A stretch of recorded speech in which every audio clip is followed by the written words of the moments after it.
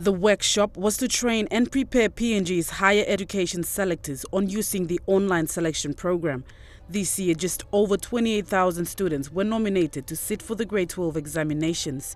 Minister for Higher Education, Research, Science and Technology, Pila Niningi, says the rapid growth of the tuition fee-free policy is astounding and the sector has to move to a stage where it is more honest and transparent.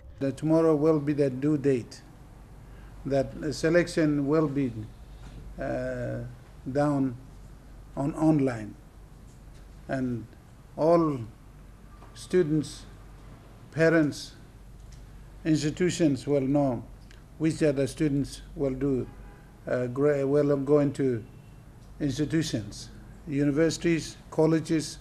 We will know by tomorrow. The 2 days saw selectors entering their criteria and their school's quota.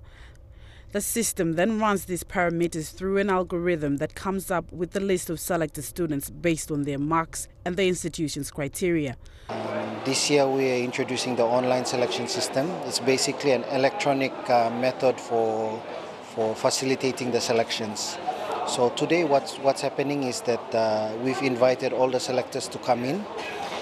Basically the online selection system is such that selectors can now remotely log in to the system and remotely apply their criteria, and electronically they get a list, selection list. Looking forward, DHERST hopes to have the entire selection process and applications done electronically and selections done in the following years to be conducted in respective provinces. For anything a first round, you know, you want to ensure that there may still be some challenges, but that's the way development is. So we have the challenges there, and then for next year's round we improve the software system. The entire system is being administered by PCG Academia, an American company that has subsidiaries in some European companies that specializes in online selection system. While it is a new system that is being trialled in PNG, PCG CEO says he is surprised at the institution's keenness to use the system. So we are now in the second day of the consultations leading for the national selections that are to happen tomorrow.